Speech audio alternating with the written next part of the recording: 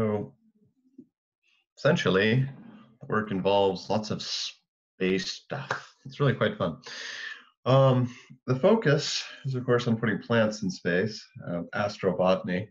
The plants are of this species, if you can kind of see it there. This is Tillandsia ionantha. It's a variety of bromeliad that is also an air plant, if you're familiar with the concept at all. It basically is a plant that exists without a root system, without actually putting down anything into a substrate. In fact, the only roots that it has, if you can kind of see on the bottom there, are essentially developed specifically for the purpose of providing support in their arboreal habitats as they naturally grow in the tops of forest canopies in the neotropics. So basically up in the trees that just sit there kind of gathering light and being happy and healthy, which actually works on any surface, as it turns out. You can put them on a rock and they will grow that way as long as you give them a little water and the occasional nutrient supply. You can put them on top of this desk right here, and it will have the same basic advantageous effect, which is part of what we're trying to gain by utilizing these particular plants. Many, or really most, vascular species that people are proposing to take to space, everything from roses to corn, has the problem that you need to have some kind of substrate to put it in. You need to keep the roots wet, and you need to provide them with specific nutrients, etc. And that means you have to carry that with you. You have to carry the extra soil and materials in order to grow them. Or you have to create those somehow once you get to your target location. And that's a bit of a pain, and it's really expensive given current weight requirements. So if we can obviate that and find a way to take these plants with us and use them as a baseline for developing an ecosystem or habitat, that's great. And so the current project is based around a 3U CubeSat. Now, a CubeSat is just what it says. It is basically a box just a little larger than this here, which is what we're using for testing right now for some things. 10 centimeters by 10 centimeters by 30 centimeters. And it is a standard that allows us to put satellites in space much more cheaply and easily than would otherwise be the case. So once you have a basic launch for that, you can fit all of these into the same CubeSat. And of course, each of the units is 10 centimeters on a side. So you get something that looks about like this. Each of these is a 10 centimeter cube. They run together and you get about that standard shape. So with that, we have about one of those cubes in order which we can put our plants here. And if you do that and you put them under artificial gravity using natural sunlight, you have a basic simulation of what you would do for a very extreme microhabitat situation on orbit. And part of what makes this interesting and unique is that this is not run by astronauts. There's no one there actually taking care of the plants, which is what we see on the International Space Station. And so the plants are more or less left to their own devices. So whatever we provided to them to grow is what they have to work with, or what we have to work with to keep them safe and sane. And so doing that, we can automate the system somewhat and actually make it a lot easier to start building these things, not just with humans there, but also ahead of time if we wanted to prepare the environment for the arrival of people later. And that, in a nutshell, is the current project. There's a lot more details, of course. We can talk about why this is valuable and the like, but as this is supposed to be somewhat interactive, I don't want to take up too much time here. So what questions do you have on that? So I'm not super familiar with air plants, but how are you planning on delivering all the nutrients they need, I guess, when you leave them to their own devices? Well, essentially, we're going to have a nutrient bath similar to the sort of thing you'd find with plant food here. And we're going to put that into the water supply, essentially, that we're going to have for the plant on orbit, and it's going to be dispersed over time in gaseous form.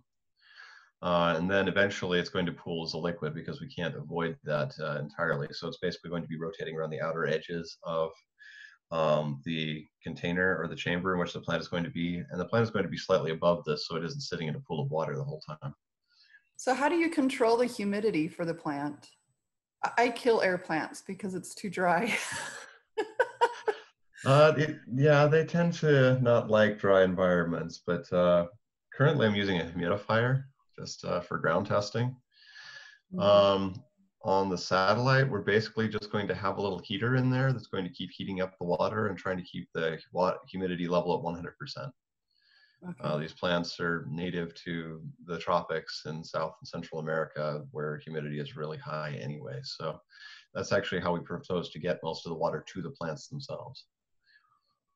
Do they use far less water than, I guess, conventional rooted plants or whatever? They certainly use less water than most plants, although there are plenty of root plants that also have a similar way of producing water. These are what are referred to as CAM plants, which is sort of for crassulacean acid metabolism. Basically, it's a way of reducing water consumption when they fix carbon through their respiration cycle. And it's very common among desert plants as a way, because of course they're going to be the ones that have the biggest problem with this. It's a little strange that these plants would have it because of where they live, but because they're sitting on top of a tree and not actually on the ground or accessing water directly, they don't have nearly as much consistent water access as other species. And so they take it up whenever it rains or whenever they get the chance, but otherwise are very good at reducing water usage. Actually, related species to these, another variety of Tillandsia, live in the middle of the Atacama Desert on the sand. And their only water supply is dew and mist that rolls in off the ocean. Aside from like their usefulness as air plants, what do they provide a food source? Are they, like air purifying? What, like, is this just a test, an initial test to see if we can get these growing? Or are these plants themselves going to actually be useful for astronauts? These plants will be useful for astronauts. They actually can be eaten. They don't taste very good, but you can do that. They make great ornamental plants, which has actually a very useful psychological effect on people in other worlds, having green things around and growing. And you can literally just stick these on the wall somewhere and let them grow. They bud off, they're easy to reproduce and keep alive in these places. You can use them for oxygen support and recycling. When they die, they're going to be very valuable as basically biomass to build soils and as baselines for ecosystems. If you want to grow grasshoppers as a meat source, for instance, you can have something like this and feed the insects. And of course, once you get to waste recycling, you can simply use them as one step in that process. Yeah, there's no reason not to use something that will be of long-term benefit, even though this is early steps where the primary goal is almost proof of concept. So we can put it up there, we can keep it safe from radiation, we can avoid getting it killed by leaking all of the air, whatever it may be. And of course, the artificial gravity will be particularly interesting, especially since we want to do it at lunar or Martian levels to simulate the most likely early colonization habitats. What mechanism are you using for the artificial gravity? Magnetorquers. Okay, that's pretty interesting. Yeah, we're just going to spin it up and let it go. The whole satellite, probably. That's pretty cool. How long do you think it'll be out in space? The proposed length of the project is about 1 year. That's about how long we think the plant will survive, be healthy, continue to provide stable scientific information. These plants do have a 16-year life cycle, so if things go well, it could go significantly longer. The satellite's orbit should be reasonably stable for about 9 years. So we will see how long we can get, but 1 year is the primary goal that we're focused on. Okay. So do they have a way to get pictures back to you of how it's doing while it's out there at all? Yeah, they are going to have a full suite of instruments, actually. I've mentioned this, but we're going to be using instruments like this. This is actually a CO2 sensor that's quite small, and we're just going to have that sticking into the plant chamber, or and able to monitor the changes in the air chemistry throughout the entire event, so that we can basically get a very good idea of how the plant is responding to its environment, how well it's growing, what changes we need to make in order to keep it healthy, and just how stable an environment we can create for it. Because of course we want to make it as easy as possible to maintain this over time, and to see what other species we can add in future experiments. All right. So if we don't have additional questions, then we can move on to the debate section really quick. So are there any particular topics you would be interested in on the matter, or do we want to use one of the other ones that's already listed here? I mean, I think the idea of seeding worlds is an interesting idea. Okay. Well, we can go with that then. So in case anyone hasn't seen it, the question is, should we seed life on other worlds, even those we haven't fully examined for existing life? And of course, you can go both ways with that. Do we want to really work, how important is it that we protect life on other worlds, whether or not we know it exists? And how valuable is it to begin putting down species on other worlds that can begin the process of what we would think of as terraforming in the long term, or even just teach us about our own life forms and see how they would survive in extreme situations? Now, I would argue that we should go ahead. I mean, we haven't had a chance to examine all of Mars, certainly, but we haven't found anything, and it's possible that we could in the future, but we gain far more by doing good science with existing species, sending things there, and working on developing long-term habitable capacity. But like, where would you draw the line? So if we had another, exoplanet or whatever, and we, all we knew is that it was there, would you be willing to send the satellite there without anything? Or do you just feel like the data we have on Mars already is enough? I would be willing to send it out there in a limited area and start now. I don't think that anything we're sending is going to take over the entire planet immediately. And especially to places we've been driving around for years, taking soil samples and everything else. It would be a great place to start. And within limited spaces, we could start seeding in various microbe species, especially some of those we're finding in Antarctica that are surviving on virtually nothing. They're sitting on top of ice or in a little bit of dead dirt and just growing in extreme cold conditions, which is about as close to Mars as you're going to get on Earth. We may have to do some genetic engineering, that's fine, but I won't know until we try these things. And they've already been trying it with certain species in orbit, and they've been doing fairly well. So it would be very interesting to see in particular how they do in the thin Martian atmosphere, which of course in enclosed environments we've tested on Earth has turned out well.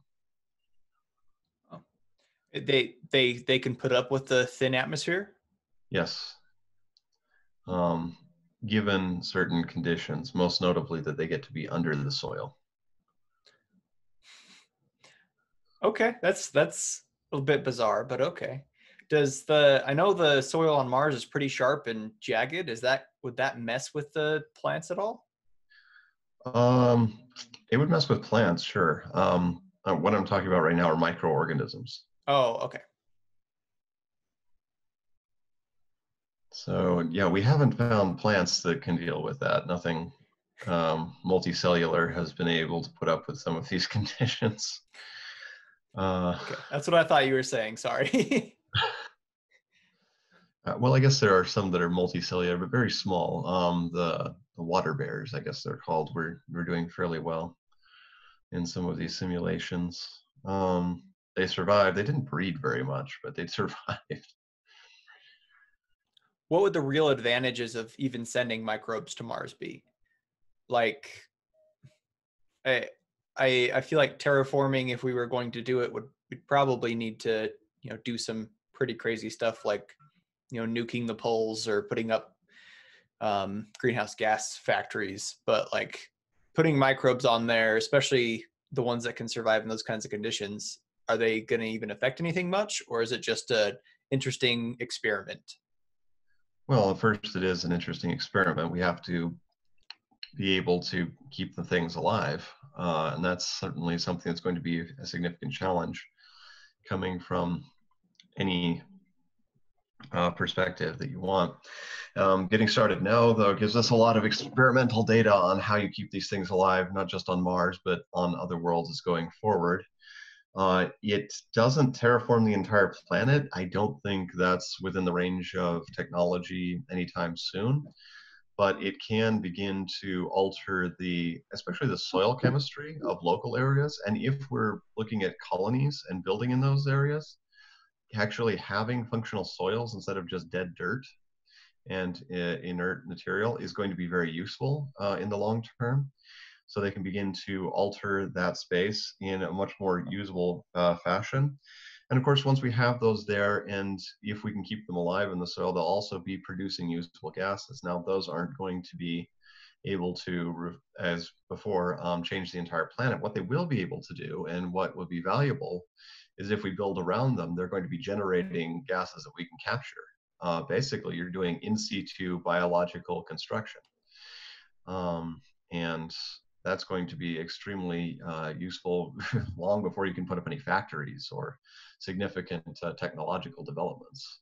That's one of the huge advantages of building these things in the first place, is that we have everything we need to support human life, colonization, everything else here on Earth in the huge biosphere that we call this planet. What we're working on right now, and what the long-term goal here is, to pare all of this down to a scale where we can build it and keep it all alive and self-sustaining and understand it, so we can take it with us and also use those lessons to better manage the Earth's biosystem and to put it into deserts and other places where otherwise we would not be able to sustain livable cases, like we're the middle of Antarctica, where we have to ship everything in right now. All right, well, thanks everybody. Hope you enjoyed it. We didn't quite get to the other interactive section, but maybe next time. And if you want to discuss this further, I'm always happy to do it. I would like to suggest that if we ever get the chance, the MTA should get a greenhouse so we can play with these things and actually do some of these life elements that we're talking about on hand and get more people involved. Certainly we could use some great transhumanist projects, and that would be a relatively easy one to get going on. So see you in the other room.